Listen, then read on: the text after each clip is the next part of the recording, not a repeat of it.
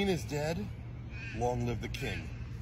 In this time of increasing instability throughout the world, from Brexit to the riot in the US Capitol, there seems to be a desire to shake off the yoke of our colonial histories.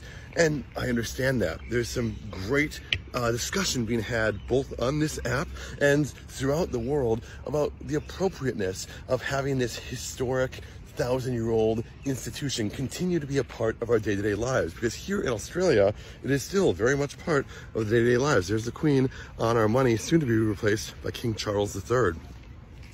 The thing that this takes for granted, I think, is that peacetime is an aberration. For the majority of human history, war was commonplace, anarchy reigned, and then only in the last few thousand years have humans found a way to come together and organize under a variety of government structures.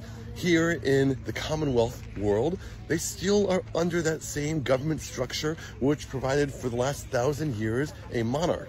And while there's very valid criticisms of the monarchy's role today, I don't think we should so quickly decide to get rid of the monarchy altogether.